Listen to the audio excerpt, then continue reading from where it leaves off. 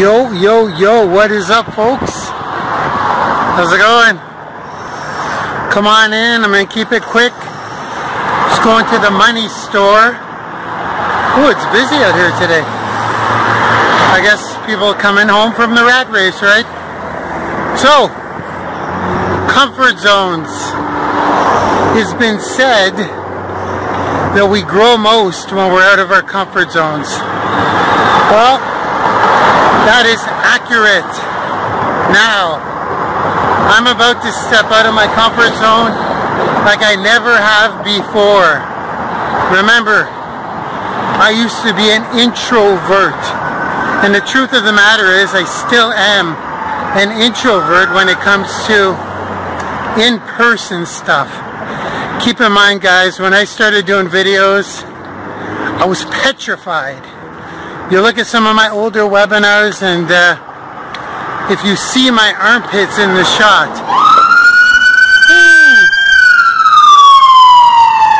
they're coming to get me. I've been caught. They're coming to get me. That's actually an ambulance. When I started doing videos, guys, I was petrified, and it lasted forever. It lasted about 6 months before I was somewhat comfortable, but every time I was uncomfortable in making videos, my business just went off the charts, okay?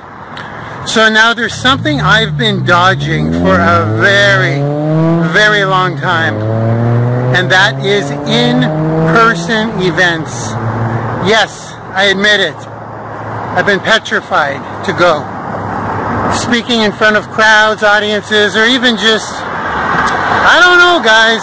I built my whole business, my whole brand through one fiber optic cable, and that's the truth.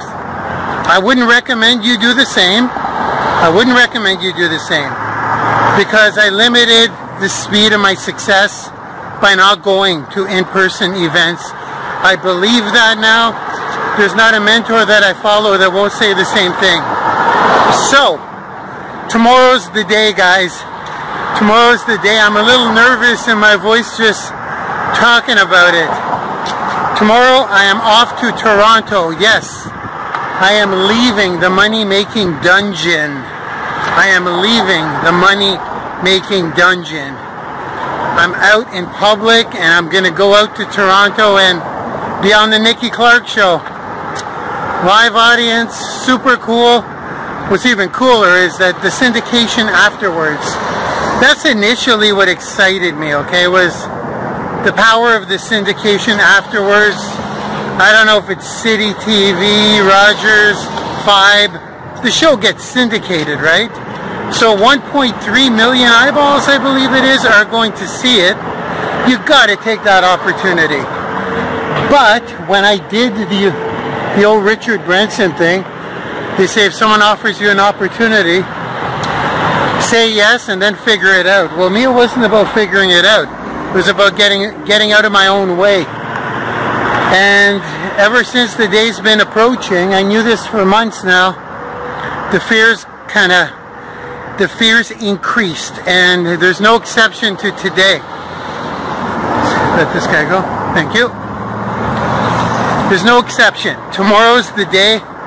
Tomorrow I'm in front of a live audience, and I am shitting bricks, man. I'm shitting bricks, man. I'm actually really, the fears are kicking in. What are fears? What are fears? What does fear stand for? False events that aren't real, I believe. Fear. False events that aren't real. It's true. Most of the things you imagine are not going to happen, but more importantly, that's when the best things have happened for me. The more fearful I am to do something, including back when I was doing wake-up calls and live trainings, everything that I feared is where my business changed. And the more I feared it, we're going to the money store, by the way. We're going to fill the pockets for the trip. You got to fill the pockets, right? So pay attention here so I don't get hit by a bus before I'm off on my trip. So I actually make the destination. So all that to say is, if you feel the fear, guys, do it anyways. And when you feel the fear, know that it's about to reward you in a huge way. That's exactly how I feel about tomorrow. I am terrified, guys. Yes, Marc Lalonde gets terrified. And this is probably one of the scaredest, just in time for Halloween, right? How scary.